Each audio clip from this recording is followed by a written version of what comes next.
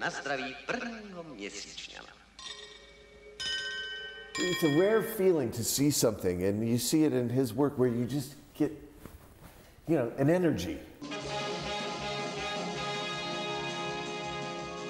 His influence on me is continual, is all I can say. 映画の視覚的な驚きそのものを与えてくれる作家。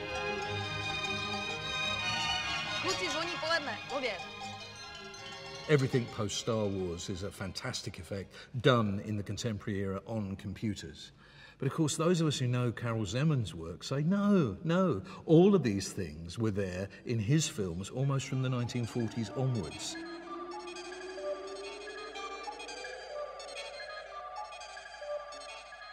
I think Zeman's films didn't require, you didn't even need the dialogue, to be quite honest.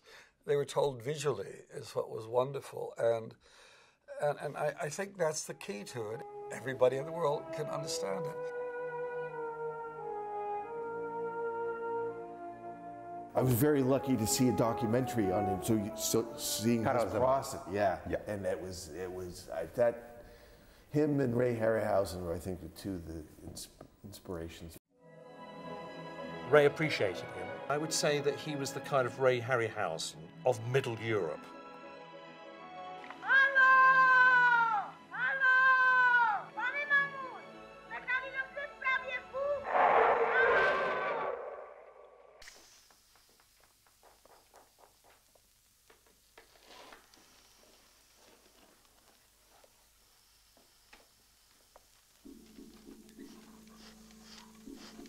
I love the engineer on the train, and it's static, and the little tracks are rolling past. It makes me laugh when I see it because it's so innocent and yet so ingenious.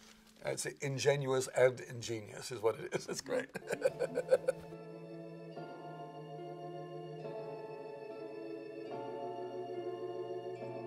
あとゼマン作品で好きなのはゼマンの海なんですよね。あれ全部湖で撮ってたっていうのを知って、やっぱりゼマンさんが実際海のないチェコでその海を想像していた。で、海底のシーンとかも本当どれも素晴らしくて魅力的なんですけど。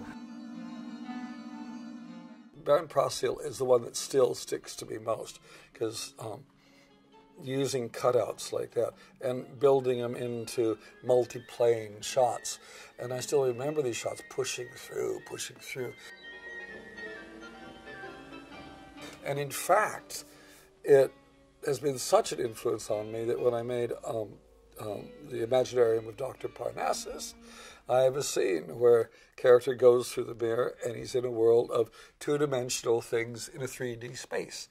And in fact, I've written a whole film that's going to be based on that process. So that's completely from Zeman. You look at these films and go, how was that done? And each frame, almost each composition, is kind of an effects challenge. You think, well, how did he manage to do that? I was surprised again looking how funny the stuff was. He was always very funny.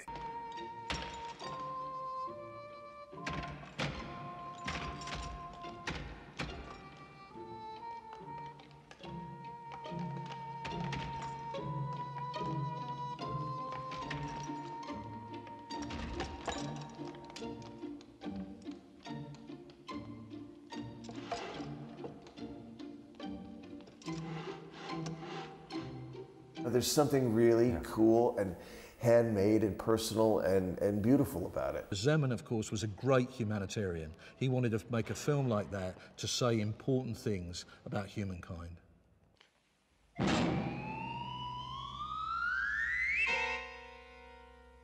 I would actually like to see Zeman's film again to see if there was even more I stole from it. At the moment I can't think, but I'm sure I stole a lot.